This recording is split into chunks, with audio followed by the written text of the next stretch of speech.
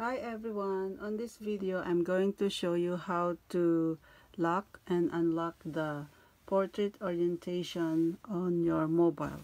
So there are two kinds of screen orientation on your phone. This side, which is standing in vertical, is called portrait, and if you rotate your phone in horizontal is called landscape.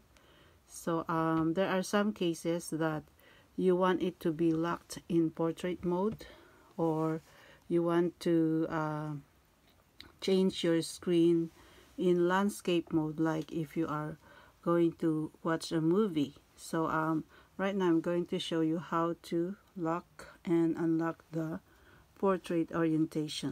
Okay, so tap the upper right corner of your phone and drag it downwards until the control center appears, and on your control center you look for the padlock looking icon, which is that one, and then tap, and the portrait orientation lock will be on.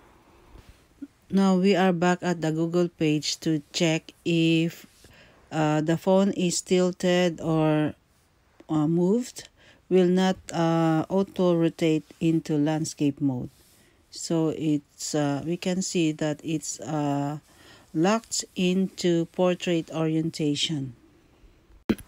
Okay, now that you had locked the portrait orientation, and for sometimes, for example, you want to watch a video, or is watching a video, for example, this one, and you want to watch it in full screen.